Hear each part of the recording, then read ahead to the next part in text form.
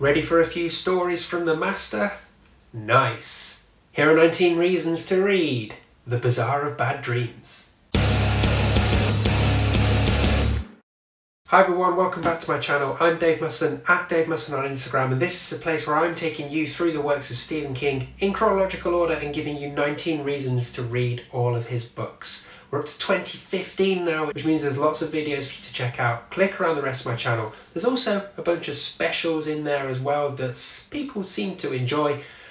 Off the top of my head, why not check out my Stephen King starter kit and see what you think. And if you like those videos and the tractors don't annoy you, no, that wasn't a tractor, I'm just saying they do usually drive past, and I don't annoy you too much, then hey, click subscribe so you don't miss any in the future. There's still plenty more coming up and plenty more to go, definitely. So in this video, as I said, we're in 2015 and we're covering The Bazaar of Bad Dreams, which is another short story collection by King. Now, as is the way with the short story collections on this channel, I'm going to break up the 19 reasons a little bit. I'm going to give you 9 reasons to read this one, and then I'm going to count down my personal 10 favourite stories from this collection. And this entire video will be spoiler free, so you can watch it all the way through to the end, okay? So, 9 reasons to read what is, at the time of recording, King's most recent collection of short stories and my top 10 from within. Let's go. So this one sort of came out of nowhere. It was announced in 2014 and came out the following year. But hey, we know King, right? He's always writing short stories. There's always, surely, another collection on the horizon. In fact, it's been 7 years since this one now. I reckon we might get another one pretty soon. But this is his 6th collection of short stories and contains 20 pieces within there.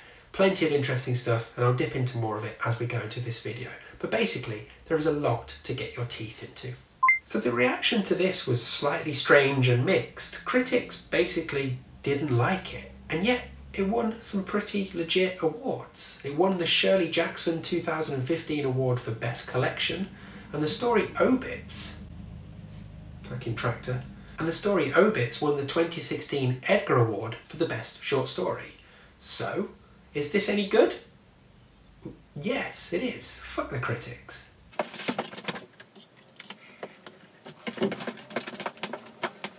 So some of the notable inclusions in this one include Mile 81 and You Are, which have both previously been released as ebooks, and Blockade Billy, which had been previously released as a special standalone limited edition hardback. There are also 3 previously unpublished works in here. Well, sort of. 2 of them definite. Obits and Mr. Yummy were both new for this collection. Then there's the story Bad Little Kid, which, at least for the English version of it, this is its first appearance. But you'll note I said English version. Now, King actually wrote that story as a gift for his European fans, so it first appeared in German and French, and then the English version made its debut in this collection. It's probably also worth noting some of the stories that didn't make this collection, but that had been out by the time this was released. So we have A Face in the Crowd, which he co-wrote with Stuart O'Nan, which is still available as an ebook on Amazon and other places where you get ebooks. And then there's 2 stories he wrote with his son, Joe Hill. We've got Throttle and In the Tall Grass, which actually both appear in Joe Hill's collection, Full Throttle, which is in my cupboard, but I can't be bothered to get it out right now. But I do have it.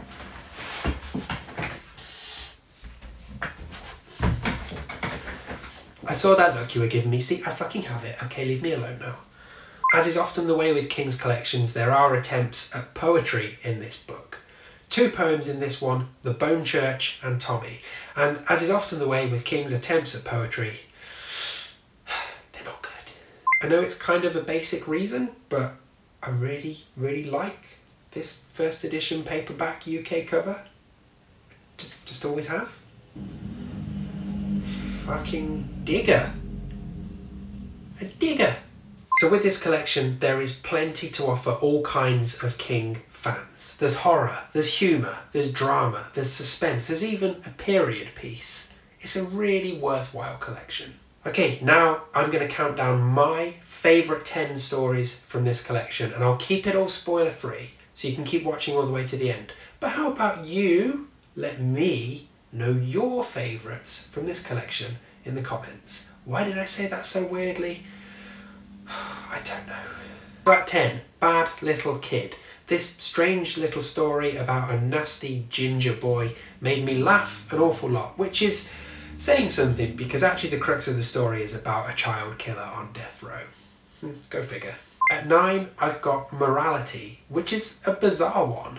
This couple decide to take on a weird task from a weird old man for a lot of money. Again, it's kind of funny and kind of odd, but has really stuck with me over the years. At 8, I've gone for Batman and Robin Have an Altercation. I love this story about a relationship between a man and his elderly, senile father as they go out for lunch and then get into a bit of trouble on the way back. It's really full of heart and it really captures the awkwardness of father-son relationships, particularly adult relationships. At 7, I've gone for The Dune, which is basically, or The Dune, I don't know. How am I supposed to pronounce that? People seem to take the piss out of British people for calling it Dune. That's what it looks like to me. The Dune, which is basically a Twilight Zone episode that never got made onto TV. The Dune, lump of sand in question is this creepy thing that seems to predict the names of people who are going to die. Yeah, it's good. So at 6, You Are. So this is a story about a weird pink Kindle from another dimension that allows people reading that Kindle to access all kinds of unpublished works from world famous authors that appear in other realities but not this one, and also lets you see into the past and into the future. And it also has loads of cool Dark Tower connections. There's a lot to unpack there and you'll have plenty of fun doing so. At 5, That Bus Is Another World. Now for something so short, God, this one was unnerving and really got under my skin. I can't really say much for fear of spoilers, but whew. So at 4, Mile 81, a story that really does feel like classic 70s King. An abandoned rest area, a creepy car, yeah, you're in already, aren't you? So at 3, Obits, which, yeah, is kind of a little obvious and on the nose at times, but is still brilliantly done. It's the story of an obituary writer who soon discovers he has a little more power than he might have expected. It's great. At 2, Drunken Fireworks, a quite hilarious story about two families on the opposite sides of a lake who compete with each other every year to put on the best 4th of July fireworks display. Every year the ante gets upped and upped and more alcohol gets consumed as well. It's very silly and very fun. Always wanted to do that. So at 1, my favourite in this collection is Under the Weather. Now when you get to the end of this story and you realise what the big reveal is and how it's been staring at you right in the face the whole time, you will be flabbergasted. This is a masterclass in deception in storytelling, and it even got me the second time I read it. And I knew what was going to happen. So there we go, 9 reasons to read the Bazaar of Bad Dreams and then my personal 10 favourite stories from this collection. Let me know your favourites in the comments below. If you enjoyed that video, then there's plenty more for you to explore here. Do click around my channel, see what you find, and if you like what you find, then click subscribe so you won't miss any in the future. Next up, summer is finally coming to an end, which means we've got another seasonal special to jump into.